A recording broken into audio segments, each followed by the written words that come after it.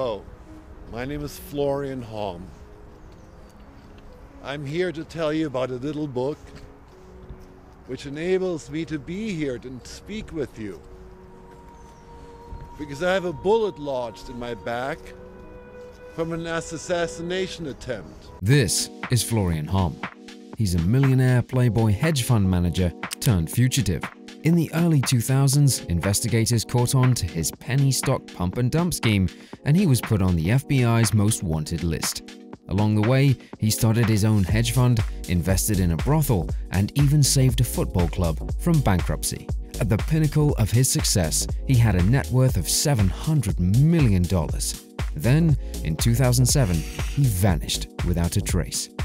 He stuffed $500,000 in his underwear, briefcase, and cigar box, boarded one of his private jets, and disappeared from the world stage.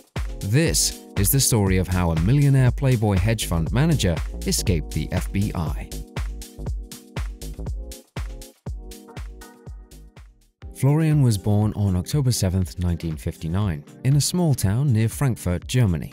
Florian came from an affluent family and had a good upbringing. His father owned a successful pipe welding and bathroom fittings installation business, but Florian didn't want to take on his father's business. He instead wanted to follow in the footsteps of his great-uncle, Joseph Neckermann.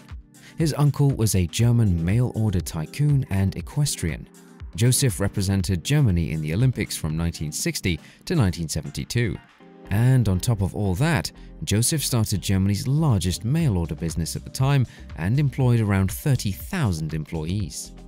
His great-uncle Joseph hosted family gatherings at his mansion every Sunday. These visits inspired Florian and gave him the motivation to become rich and successful. Florian was sent to the US. He performed well in high school and was accepted into Harvard University. He even represented the Harvard basketball team. In 1987, Florian graduated from Harvard Business School with an MBA and got a job at the prestigious Merrill Lynch. He worked at Merrill Lynch for a couple of years, but he eventually switched over to Fidelity Investments, where he got the opportunity to work under and be personally trained by Peter Lynch, a mutual fund legend.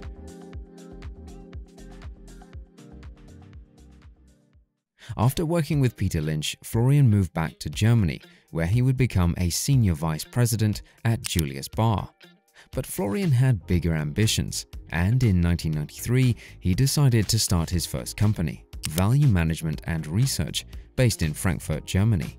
His company went public in 1998. Within a couple of years, the company's value had risen sevenfold, while the dot-com bubble was getting inflated. He drew a lot of attention due to his charm, brashness, and glamour. He also had a very unique investment philosophy. Florian invested in internet and technology hype stocks, and thanks to the dot-com bubble, these stocks would skyrocket. He became known for these investments, and his stocks were often referred to as Homm stocks. After he made a fortune from the dot-com bubble, he began to spend his newfound fortune. In 2004, he saved the German football club Borussia Dortmund from bankruptcy. The club was struggling financially and suffered from poor management. Florian invested $20 million and helped overthrow the old management. He was hailed as a hero by many of the fans. In 2005, he co-founded Absolute Capital Management, which was listed on the alternative investment market of the London Stock Exchange. Given his popularity, charm, and investment strategy, investors flooded in. One of his most infamous investments was a brothel in Berlin called Artemis. By 2007, ACM was managing $3 billion, and Florian's personal fortune was an estimated $700 million. But his success in the stock market attracted some unwanted attention. In 2006, Florian was traveling through the streets of Caracas, Venezuela. He got stopped by a group of armed men. The armed men demanded everything Florian had on him. Florian handed over his phone and wallet, but he didn't want to let go of his watch. When Florian tried negotiating to keep his watch, the armored men started shooting.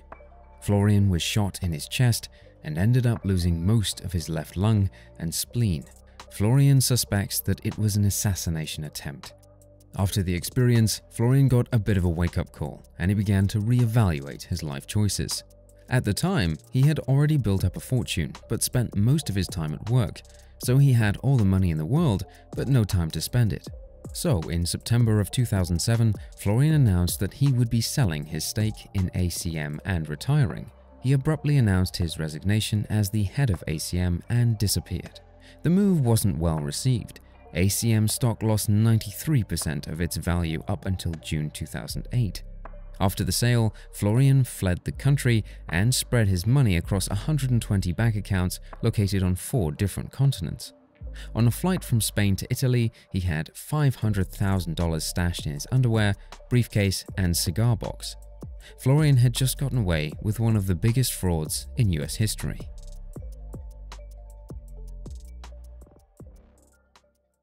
Despite all the positive press ACM was receiving, the entire fund was basically a scam. Florian was operating a pump and dump scheme, and Securities and Exchange Commission was catching on. The first form of fraud Florian was running was the classic penny stock pump and dump. Between 2004 and 2006, Florian had been using his massive cash reserves to buy up cheap penny stocks and sold them to uneducated investors. Besides the penny stock scheme, he also had a clever way of making more money on the side. Florian had set up a secondary company that was responsible for executing trades for ACM, and his company charged insanely high fees. So not only was he making money from the penny stock pump and dump scheme, but he was making money executing trades for the scheme. Florian and his partners would regularly trade stocks amongst themselves to inflate the daily volume of these trades and make it seem like hot stocks, driving up the stock price and selling at a profit. ACM saw great performance during a relatively stagnant period following the dot-com crash.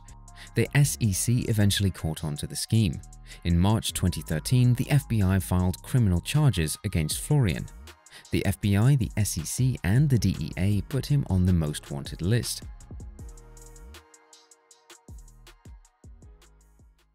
Florian's freedom was short-lived. He was arrested in Florence, Italy.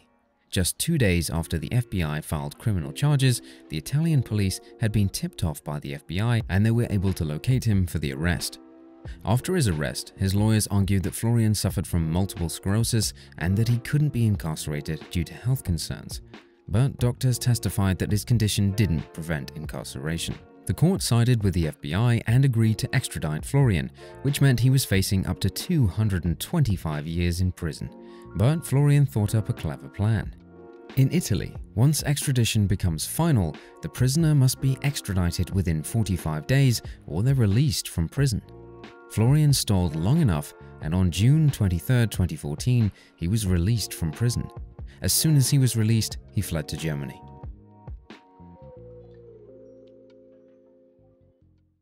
Florian is still on the FBI's most wanted list, and since the German courts don't have any arrest warrants against Florian, Florian can live as a free man as long as he stays in Germany.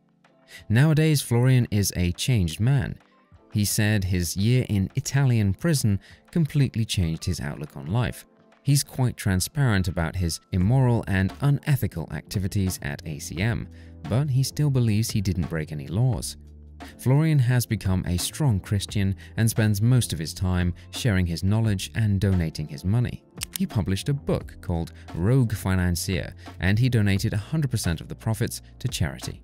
He also co-founded a charity called Our Lady's Message of Mercy to the World Foundation, which focuses on strengthening Christian values and supports children with disabilities. He even started his own YouTube channel where he discusses his thoughts on the world, the economy, and the stock market on a regular basis.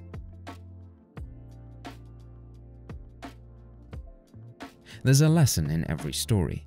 What can we learn from Florian's insane journey?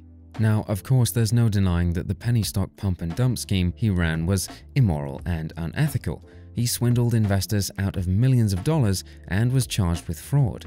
But he was smart enough to realize that the ship was sinking. While most people get too caught up in success, he was cautious enough to spot the red flags and escaped with the money. This draws parallels to the many of the crypto pump and dump schemes where investors get rug pulled and are just left bag holding. With investments, investors should always be on the lookout for any red flags or suspicious activities. Some people argue that Florian should be extradited to the US and jailed for his crimes, while others argue that Florian is a changed man and is actually doing some good for society and making a positive impact. What do you guys think? Should he be jailed for his crimes, or should he maintain his innocence and freedom? The comment section in this one will be very interesting. Thanks for staying till the end of this video. If you enjoyed this video, then be sure to hit the like button, drop a comment, subscribe, and hit the notification bell for more content like this. Also, be sure to check out our other videos on this channel. Links are in the description, and we'll see you in the next one.